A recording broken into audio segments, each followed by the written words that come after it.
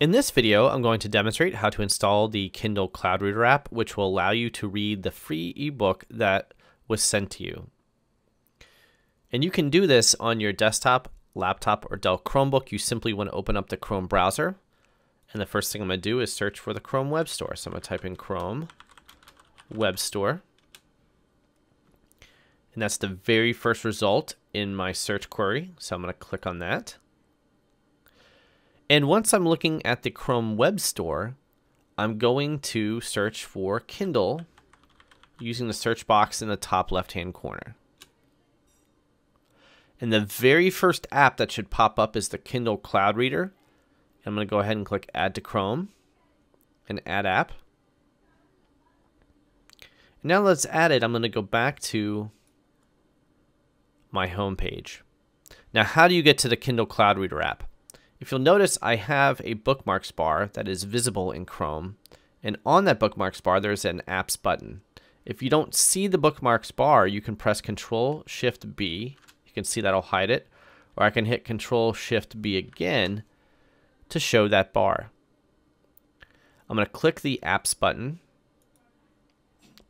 and here's my first page of apps. And down below, I'm going to click over to my second page, and there's the Kindle Cloud Reader app. Now, yours might be on your first page of apps, depending on how many you have installed, but I'm going to click this here on my second page, and I'll sign in to my Amazon account. So I'll put in my email address.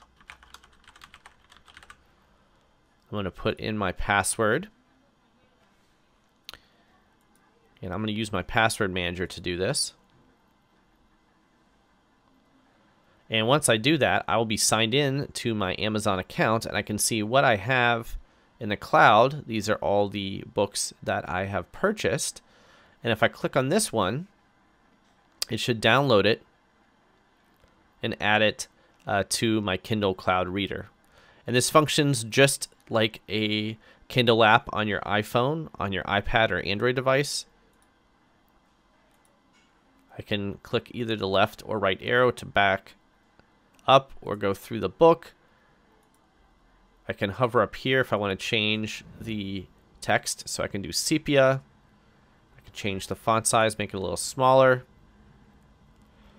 I can make it one column only and apply settings. And this will give you the opportunity to read that book in your browser.